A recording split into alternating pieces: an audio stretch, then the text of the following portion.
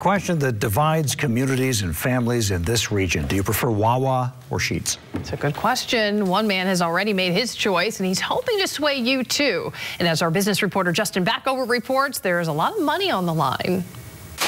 It's an existential question that seems like it's been plaguing Pennsylvania since the founding fathers signed the Declaration of Independence.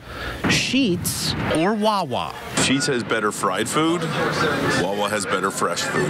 I go to them both. I like Sheetz because the food's pretty good here. It's not bad, but it's not Wawa. Wawa appeared to be the winner. Once in a while, they throw you $1 cup. I mean, you can't beat that. But Wawa is not the winner on Twitter, where it's trailing Sheetz by 200,000 followers. Honestly, it's it's a funny question, but it's 100% nostalgia. It's what I grew up with. Which got the attention of Ryan Schott, president of Screenwavemedia in Bucks County.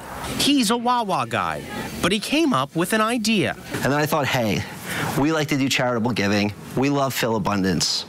Let's make this challenge. Thus began the Follow Wawa campaign.